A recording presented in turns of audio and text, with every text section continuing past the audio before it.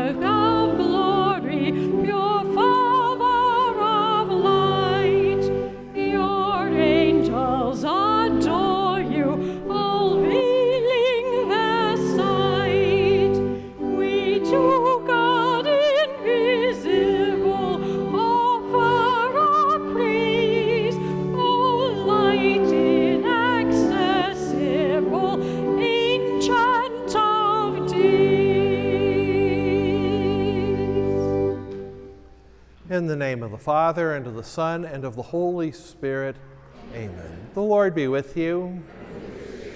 Brethren, let us acknowledge our sins and so prepare ourselves to celebrate the sacred mysteries.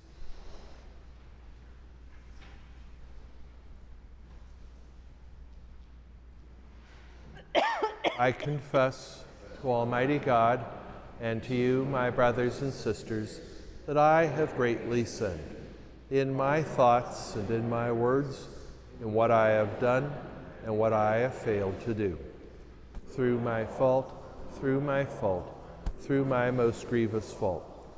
Therefore I ask Blessed Mary, ever Virgin, all the angels and saints, and you, my brothers and sisters, to pray for me to the Lord our God. May Almighty God have mercy on us, forgive us our sins, and bring us to everlasting life. Amen.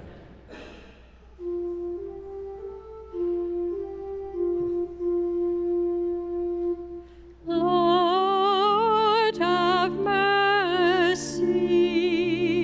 Lord, have mercy. Christ, have mercy. Christ, have mercy.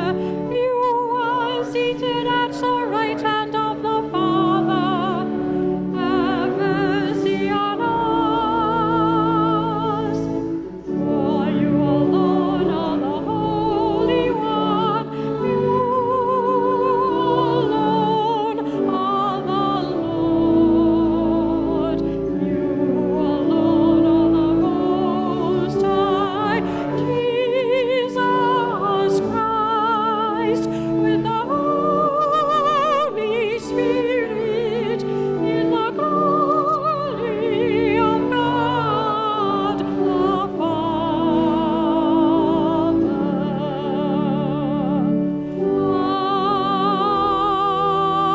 Amen.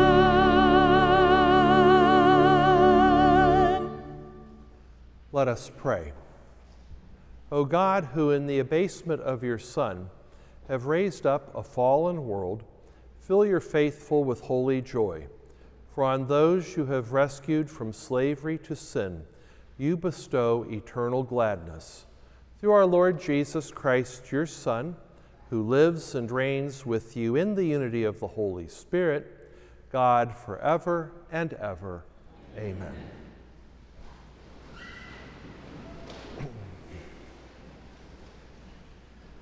A reading from the book of the prophet Ezekiel. As the Lord spoke to me, the Spirit entered me and set me on my feet. And I heard the one who was speaking to me say to me, Son of man, I am sending you to the Israelites, rebels who have rebelled against me.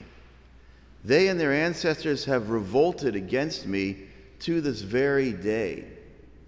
Hard of face and obstinate of heart are they to whom I am sending you. But you shall say to them, Thus says the Lord, and whether they heed or resist, for they are a rebellious house, they shall know that a prophet has been among them. Word of the Lord. Thanks be to God.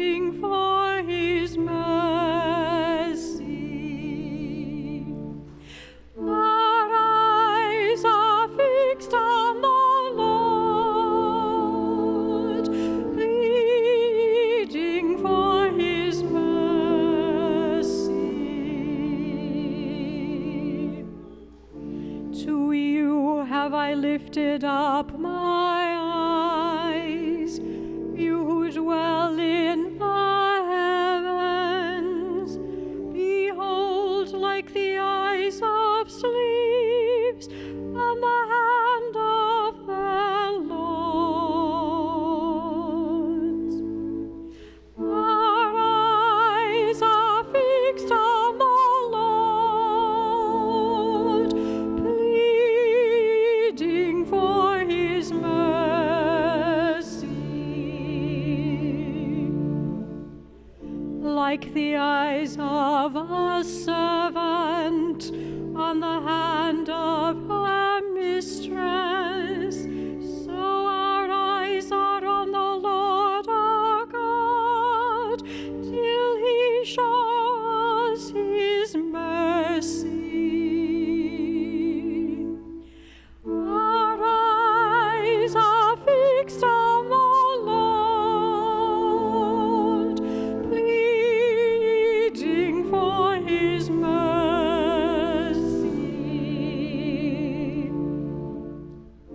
Have mercy on us, Lord, have mercy. We are filled with contempt. Indeed, all too full is our soul with the scorn of the arrogant, the disdain of the proud. Our eyes are fixed on the Lord, pleading for his mercy.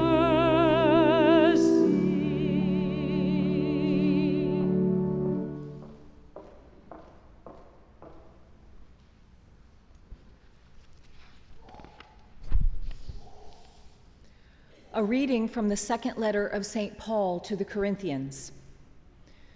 Brothers and sisters, that I, Paul, might not become too elated because of the abundance of the revelations, a thorn in the flesh was given to me, an angel of Satan, to beat me, to keep me from being too elated. 3 times I begged the Lord about this, that it might leave me. But he said to me, my grace is sufficient for you, for power is made perfect in weakness. I will rather boast most gladly of my weaknesses, in order that the power of Christ may dwell with me. Therefore, I am content with weaknesses, insults, hardships, persecutions, and constraints for the sake of Christ. For when I am weak, then I am strong. The word of the Lord.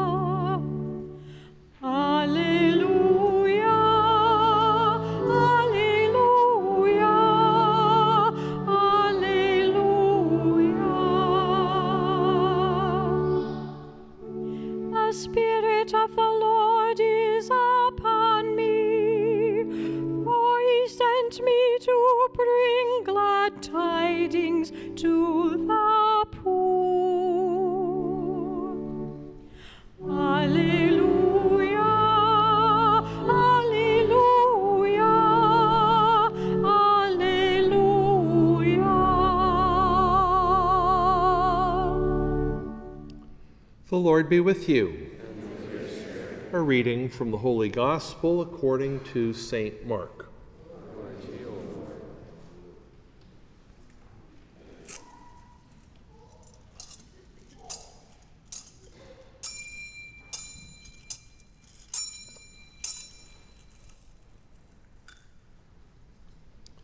Jesus departed from there and came to his native place, accompanied by his disciples. When the Sabbath came, he began to teach in the synagogue, and many who heard him were astonished. They said, "Where did this man get all this? What kind of wisdom has been given to him? What mighty deeds are wrought by his hands? Is he not the carpenter, the son of Mary, and the brother of James and Joseph and Judas and Simon? And are not his sisters here with us?" And they took offense at him.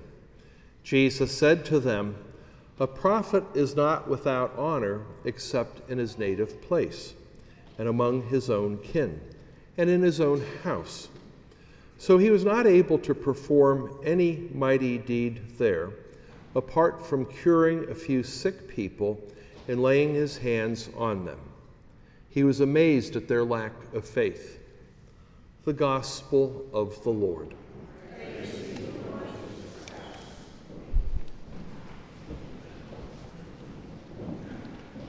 St. Paul, in his second letter to the Corinthians, wrote that the Lord has given me a thorn in the flesh. What this thorn is, we don't know. Scripture scholars, such as even St. Jerome, St. Augustine, have speculated. On one hand, maybe it was a medical problem, such as epilepsy, they conjure, malaria, or even indications of a failing eyesight. Others speculate that it could have been some kind of a trial and tribulation problem where people both in the church and out of the church caused great turmoil for St. Paul. Others speculate that maybe it was just a spiritual problem, that St. Paul had this persistent temptation that he had to deal with. We don't really know what it was, but we do know that St. Paul wanted that thorn taken. He says, "I've prayed 3 times that the Lord would take it from me." Also, it must have been rather severe, because the Greek word for thorn, sloton, really can mean anything from the little tiny kind of thorn to something like a stake upon which a person was impaled. So there we have it. One thing, though, St. Paul says that the Lord gave this to me to keep me from being too elated. A better translation, again, would be being lifted above others, meaning becoming arrogant, like self-fulfilled. I'm doing this all on my own. Because of that thorn, St. Paul learned humility. After all, if we went a few verses prior to our passage today, St. Paul lists all the different places where he visited and established churches. He also lists all the kinds of things he encountered, but especially that he received these special revelations and experiences from Christ. Here, he must have had some kind of ecstatic experience. So St. Paul could easily have become puffed up, thinking, look at all that I have done. Look what I have accomplished. Look what the Lord has given to me. But instead, the thorn makes him humble. The thorn makes him realize he can't do it on his own. So even though he asked for the thorn to be removed, St. Paul goes on and says how Jesus himself said, "My grace is sufficient for you, for power is made perfect in weakness." The grace of God works on the humble heart because we're open to that grace. And with that, we realize God is with us. Grace, simply put, is a supernatural gift from God. It's a sharing in his life and love. I always like to think that, like at baptism, God is breathing life into our soul, sharing his love. That's grace. Beginning at baptism, we receive that sanctifying grace, that indwelling presence of the life and love of the Holy Trinity. As we receive the sacraments, that grace is strengthened, or, especially through the sacrament of penance, that grace is restored if it has been lost by sin. There are, though, also those actual graces that help us to act, these graces that enlighten our intellect, strengthen our will, so that we know what is good and true and choose that. In all, though, we become cooperators with God's grace. The thorn, though, keeps us humble. And so St. Paul realized that it's not about him, it's about the Lord. He's not there to bring others to him like some kind of a cult figure or a guru. He's not called to exalt himself. He's called to bring others to Christ. He's called to exalt Christ. He's simply the instrument. So the thorn keeps him humble so that he can live that life of grace and that he can really do Christ's good work. With that, he can become a genuine witness to Christ. Now, with that in mind, our spiritual task is this: who or what is the thorn in our side? So let's think of that. Some of us here may have a rather serious medical problem, or maybe just some kind of affliction. We may well have that. But does that keep us from the Lord, or does it make us humble to be a real witness? For instance, Father Junipero Serra, canonized saint, feast day was July 1st. He founded, as we know, the missions in California, at least 9 of those missions. So he left Mexico City, having come from Spain, left Mexico City, walked all the way. So he went from San Diego all the way up to San Francisco, establishing these missions. Probably he walked hundreds, if not thousands of miles. But do you know, he had an ulcerated leg. He had some wound that would not heal, so he was in great pain. Nevertheless, he was successful because whether it was the Native American Indians that he preached to, or even the Spanish colonists, they knew this man was sincere. He wasn't doing it for fun. Quite frankly, if you had a wounded leg, would you be willing to go past San Diego and walk all the way to San Francisco? I don't think so. But he did it for Christ. And because of that, he was successful. So his humility and his cooperation with grace made him successful. Not necessarily even in this worldly sense, but in the eyes of Christ. Or I think of when I was newly ordained, I knew a priest. His name was Monsignor Richard Burke. Some of you may have known him. He used to be the rector at the cathedral, then he went to Holy Spirit, and then he went to Our Lady of Lourdes, where he retired. So about 1 year after I was ordained, the poor fellow was on vacation in Ireland with his priest friend. They had a car accident, and he lost half his leg. Now imagine being about 60 years old, and all of a sudden, you don't have a leg. And then you have to wear a prosthesis. So when he arose in the morning, had to put on his prosthesis. At times, I knew it was painful because there were a couple of times when I lived with him for a year that he had a blister or an ulcer, but I never saw him really give in to the pain. That once or twice, maybe a little grimace from it, but he was always joyful. What an inspiration.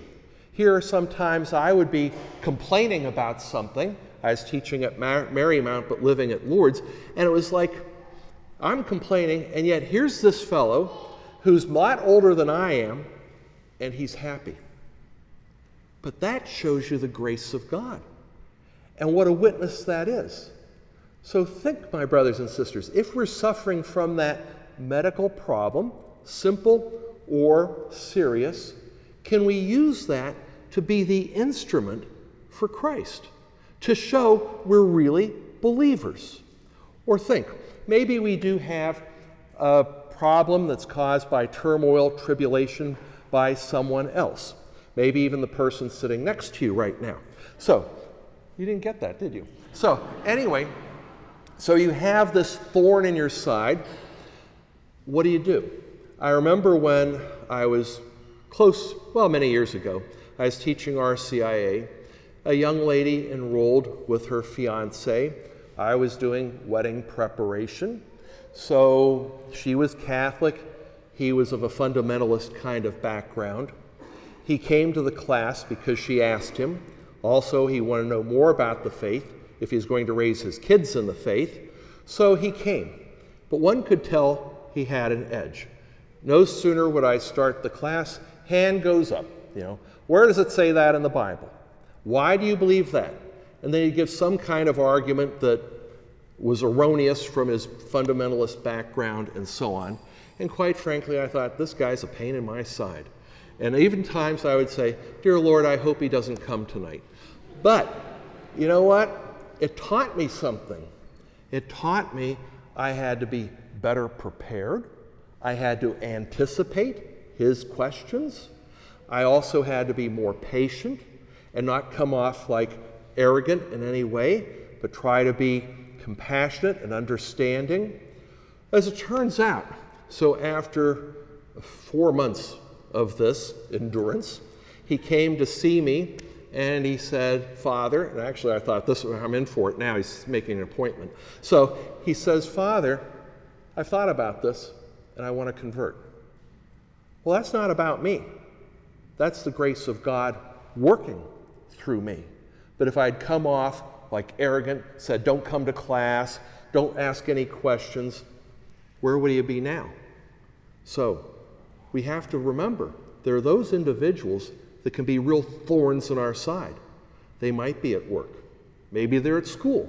Maybe they're in our own home or other relatives.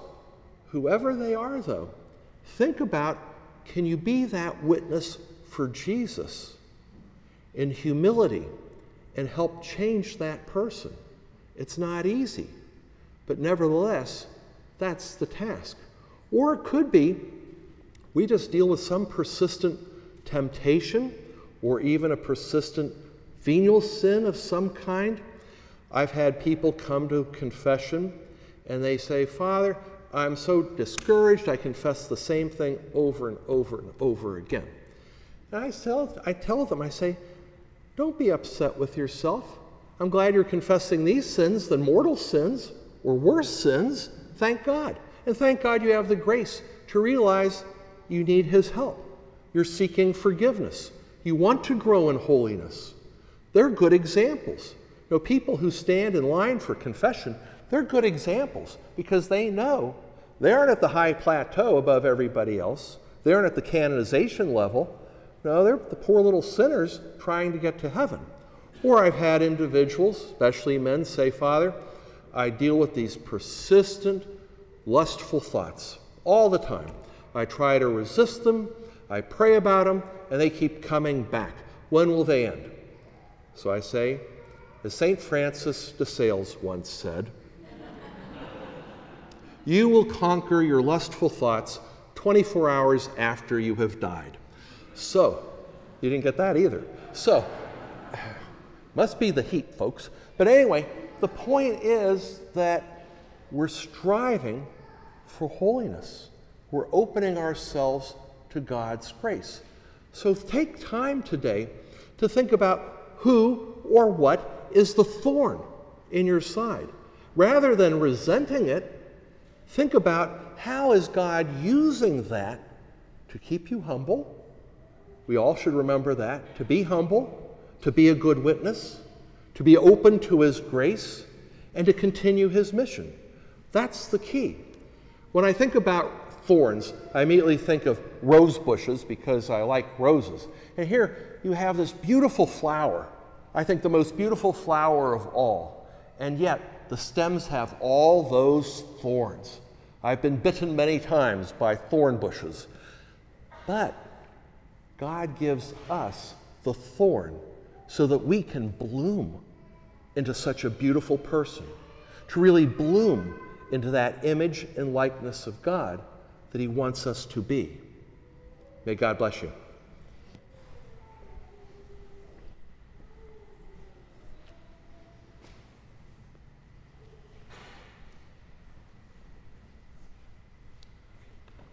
Let us stand now and profess our faith. I believe in one God, the Father Almighty, maker of heaven and earth, of all things visible and invisible. I believe in one Lord, Jesus Christ, the only begotten Son of God, born of the Father before all ages, God from God, light from light, true God from true God, begotten, not made, consubstantial with the Father. Through him all things were made. For us men, for our salvation, he came down from heaven, and by the Holy Spirit was incarnate of the Virgin Mary and became man. For our sake he was crucified under Pontius Pilate. He suffered death and was buried, and rose again on the third day in accordance with the Scriptures. He ascended into heaven and is seated at the right hand of the Father. He will come again in glory to judge the living and the dead, and his kingdom will have no end. I believe in the Holy Spirit, the Lord, the giver of life, who proceeds from the Father and the Son, who with the Father and the Son is adored and glorified, who has spoken through the prophets. I believe in one holy Catholic and Apostolic Church. I confess one baptism for the forgiveness of sins, and I look forward to the resurrection of the dead and the life of the world to come. Amen. Dear Lord Jesus, you said that where two or more are gathered in your name, that you would be in their midst and hear their prayers. With this confidence, we offer these petitions. For all our church leaders, especially Pope Francis, Bishop Burbage, and our parish priests, that they will preach the gospel with courage and conviction, we pray to the Lord. Lord, hear our prayer. For our nation, that together we will promote the common good of all, safeguard the sanctity of marriage and the family, and defend the rights to life and to religious freedom, we pray to the Lord. Lord, hear our prayer. For justice and peace among nations, especially Ukraine and the Middle East, and for those who serve in our law enforcement, military, diplomatic, and intelligence services to make peace, we pray to the Lord. Lord, hear our prayer. For Christians who face persecution and genocide, especially in communist and Islamic countries, that the Holy Spirit will keep them strong in the faith, and for all non-believers, that the Holy Spirit will move them to faith in our divine Savior. We pray to the Lord. Lord, hear our prayer. For the Israeli hostages and all the innocent victims of war, terrorism, and violence, we pray to the Lord. Lord, hear our prayer. For the end of the drought and the blessing of rain, we pray to the Lord. Lord, hear our prayer. For the acceptance of vocations to the priesthood and religious life, that young men and women from our own families will heed Christ's call and offer their lives to him who gave his life for us. And for our parish seminarians, Gabriel Godet, Michael Gibbons, John Anthony Buono, and Andrew Garcia, and for Sister Monica Baptiste Whalen and Sister Abigail Therese Jones, novices for the Dominican Sisters in Nashville, and Joanna Shaw, postulant for the Carmelites in Port Tobacco, Maryland, we pray to the Lord. Lord, hear our prayer. For the sick and homebound, especially Father Pinizzato, Alex Paxton, and John Tui, and for our deceased, especially Fumi Sawamura, Patricia Trupp, and Kevney O'Connor, we pray to the Lord. Lord, hear our prayer. For our living and deceased parishioners for whom this Mass is offered, we pray to the Lord. Lord, hear our prayer.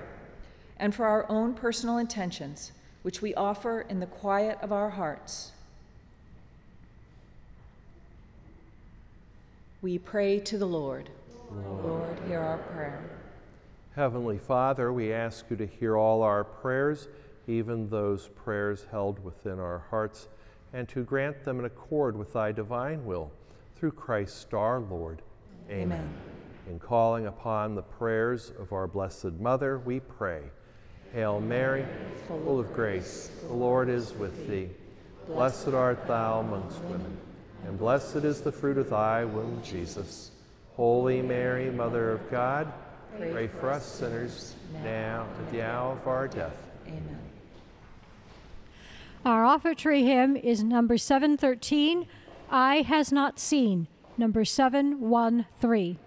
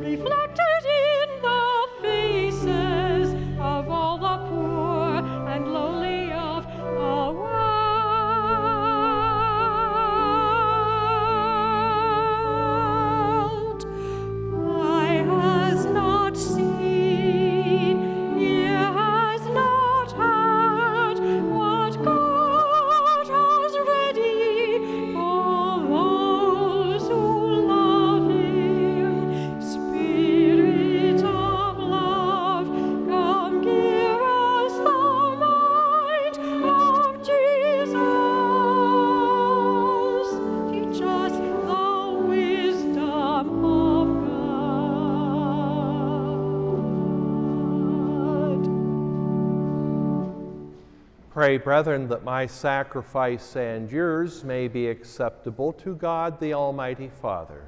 May the Lord accept the sacrifice at your hands for the praise and glory of his name, for our good of all his holy church.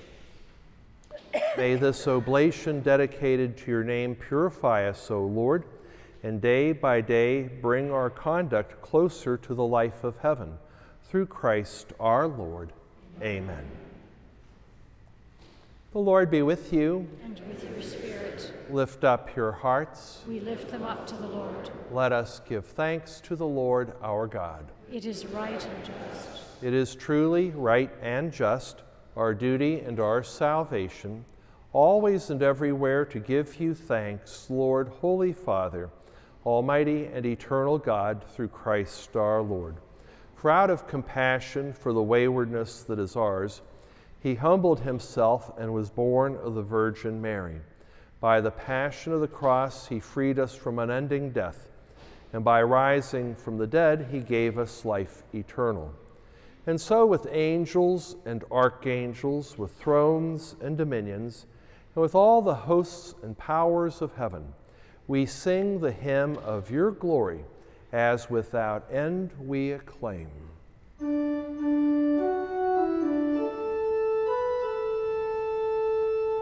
Holy, holy, holy, Lord God of hosts, heaven and earth are full of your glory. Hosanna, Hosanna in the highest. Blessed is he who comes in the name of the Lord. Hosanna, Hosanna in the highest.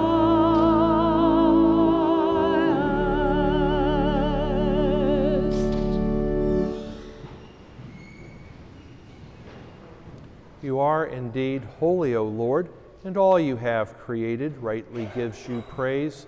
For through your Son, our Lord Jesus Christ, by the power and working of the Holy Spirit, you give life to all things and make them holy. And you never cease to gather a people to yourself, so that from the rising of the sun to its setting, a pure sacrifice may be offered to your name. Therefore, O Lord, we humbly implore you, by the same Spirit, graciously make holy these gifts we have brought to you for consecration, that they may become the body and blood of your Son, our Lord Jesus Christ, at whose command we celebrate these mysteries. For on the night he was betrayed, he himself took bread, and giving you thanks, he said the blessing, broke the bread, and gave it to his disciples, saying, "Take this, all of you, and eat of it. For this is my body, which will be given up for you."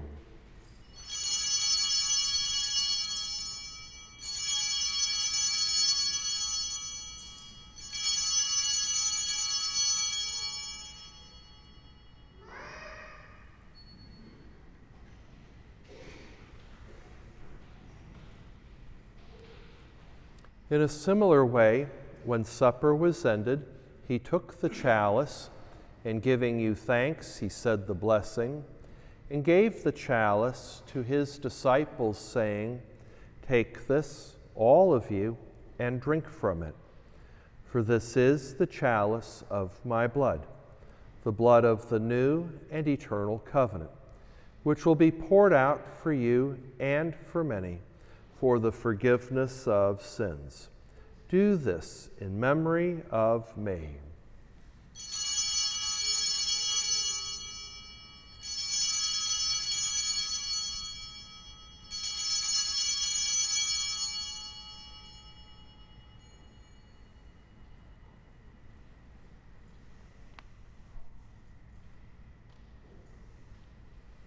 The mystery of faith.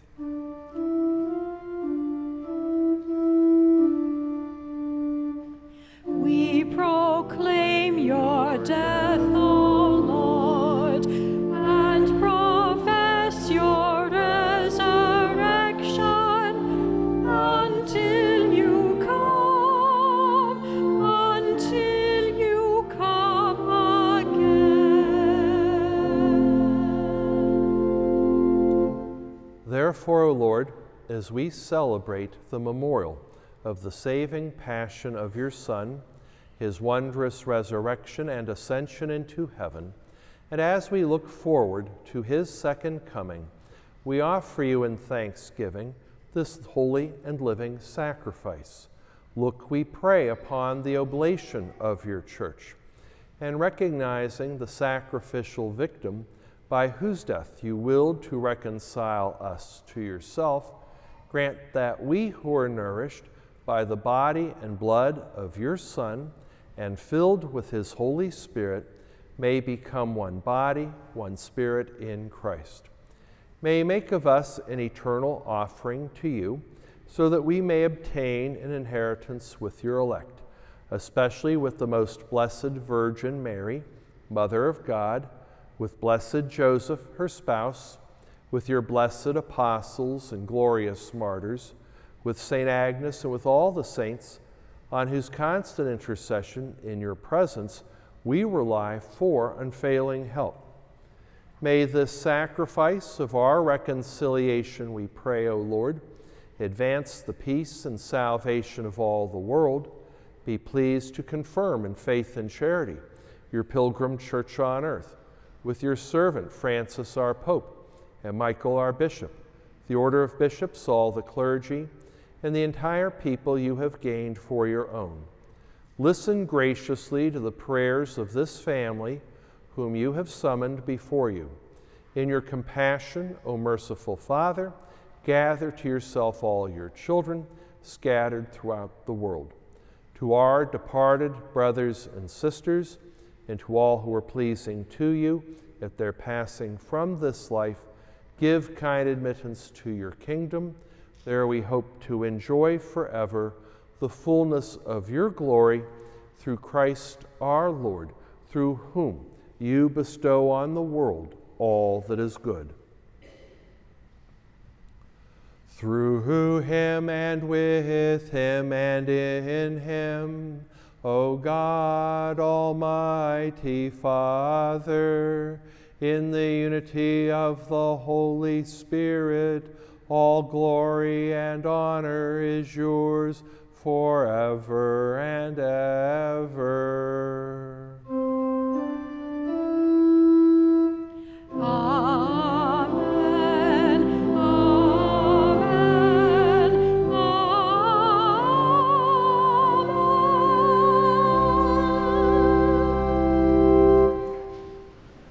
At the Savior's command and formed by divine teaching, we dare to say, Our Father, who art in heaven, hallowed be thy name. Thy kingdom come, thy will be done, on earth as it is in heaven. Give us this day our daily bread, and forgive us our trespasses, as we forgive those who trespass against us. And lead us not into temptation, but deliver us from evil. Deliver us, Lord, we pray, from every evil. Graciously grant peace in our days, that by the help of your mercy we may be always free from sin and safe from all distress, as we await the blessed hope and the coming of our Savior, Jesus Christ. For the kingdom, the power, and the glory are yours, now and forever.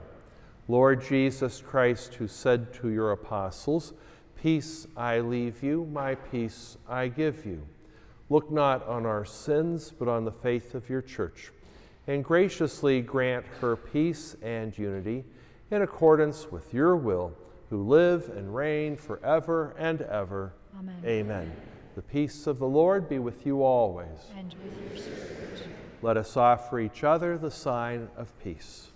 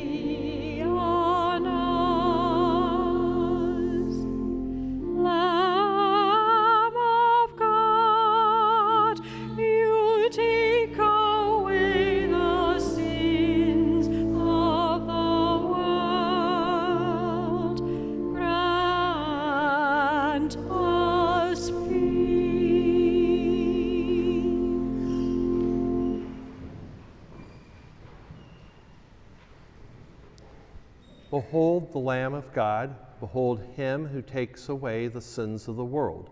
Blessed are those called to the supper of the Lamb. Lord, I am not worthy that you should enter under my roof, but only say the word, my soul shall be healed.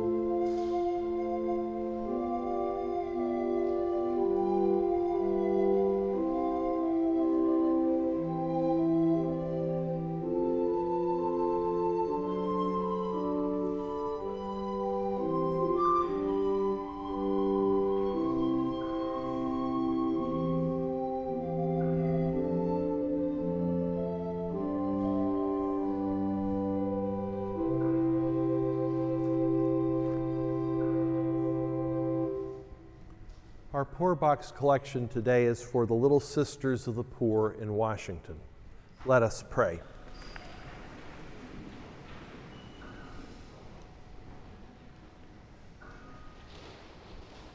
Grant, we pray, O Lord, that having been replenished by such great gifts, we may gain the prize of salvation and never cease to praise you through Christ our Lord. Amen. The Lord be with you. May Almighty God bless you, the Father, and the Son, and the Holy Spirit. Amen. Go forth, the Mass is ended. Thanks be to God. Saint Michael, the Archangel, defend us in battle. Be our protection against the wickedness and snares of the devil. May God rebuke him, we humbly pray. And do thou, O Prince of the heavenly hosts, by the power of God, cast into hell Satan and all the evil spirits who prowl about the world, seeking the ruin of souls. Amen. Our closing hymn is number 996, America the Beautiful. Number 996. We will sing verses 1, 2, and 4.